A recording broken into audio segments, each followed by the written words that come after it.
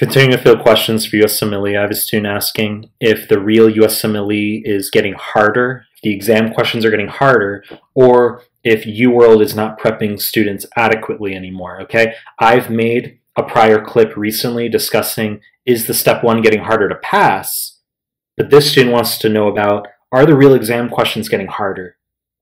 And or is UWorld just not prepping you guys well enough anymore? I can give you a very fucking clean and excellent answer here. So before we get started, please subscribe to my channel. I really appreciate it. Give the video a like. I really appreciate it. Find me on Instagram at mehlman_medical, mehlman_medical. Links down below. Find me on Telegram. Links to Telegram group and channel are down below, and I'll start the clip. So students asking if the exam's getting harder. Is UWorld not prepping you guys well enough anymore? And my response is no. The nbmes and the real USMLE are not fucking getting harder, okay? It's all in your head.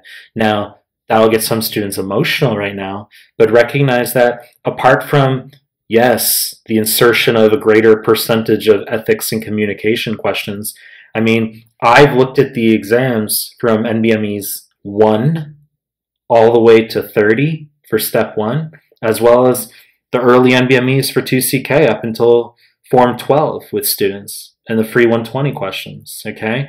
And there really is not a significant difference, okay? I mean, like we can attempt to opine certain differences as far as, you know, more molecular gen chem type delta G questions on the early nbmes for step 1. There's equally nonsensical questions on the newer forms, okay? Very nitpicky biochemistry type questions. So when we attempt to make an assessment as to if the questions are getting harder, the real USMLE is going to be as close to the new nbmes as possible, which in my view, there is a significant confidence interval overlap, meaning non-significance in terms of the new forms relative to the old forms, okay?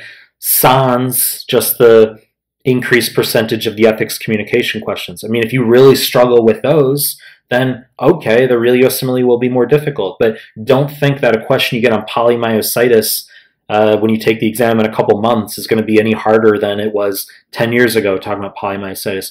UWorld has only become more superfluous, okay? It's not that UWorld's not under preparing you guys. I mean, when I sat the exam step 1 a decade ago, UWorld had 2150 questions. Now it's up around 4,000 questions. So I would say any challenge that might be presented with UWorld being insufficient for preparation wouldn't be linked to the information within UWorld being inadequate. It's just superfluous, as I said. It can be harder to sift through and consolidate on what the highest yield points are, which tangentially is why I've made my high yield PDFs, okay, which really nail down the nbme material. Recognize that the nbme content is the real USMLE, right? So you want to know all that nbme material, which I've made prior clips on, but I want you going through all of UWorld.